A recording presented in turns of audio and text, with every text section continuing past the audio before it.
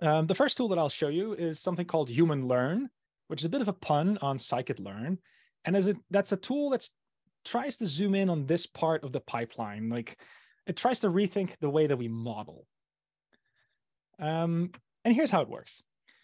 The idea is that it's a component that is very much scikit-learn compatible, but it has a slightly different vantage point.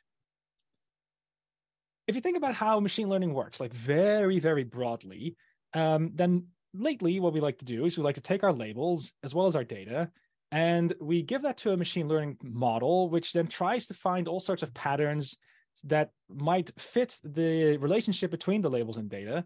And, you just get some rules out, basically. You just get a sequence of patterns that get detected, and we can make some predictions. And this is very much different from how we used to do this.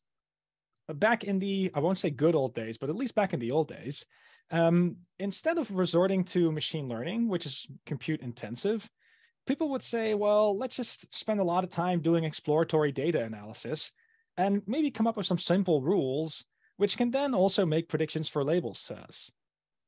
And if you think about a few use cases like fraud analysis, let's say, I like to think that, yeah, you don't always need data in order to make a sensible prediction. And I thought this was just kind of interesting because maybe as in a scikit-learn ecosystem, we are overfitting on this and we are not doing enough of this. And then I started wondering, maybe there are these components that I can make that also make it easier to sort of exchange ideas between these two systems. And that's what Human Learn effectively is. It's just a bunch of scikit-learn components that you can just click in your pipeline that try to facilitate these kinds of models a bit more. Now, there's a ton of models in that package. I won't go over all of them, but I suppose the most powerful thing in there is this idea that you are usually doing maybe some exploratory data analysis when you're making predictions in the beginning, right? Like you have a data set, you kind of want to figure out what's in it. So then maybe use parallel coordinates to sort of figure out what's in there, some interactive visualization techniques.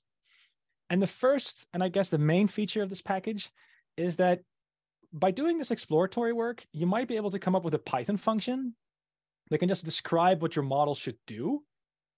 And then Human Learn offers this thing called a function classifier that can take any Python function and turn that into a scikit-learn component, basically. One that's compatible for grid search, which means that all these keyword arguments that you find in here are also something you can grid search over. And you might kind of go, okay, Vincent, but is that really, really powerful? Like, when would you actually use this? Is this something that's really state of the art?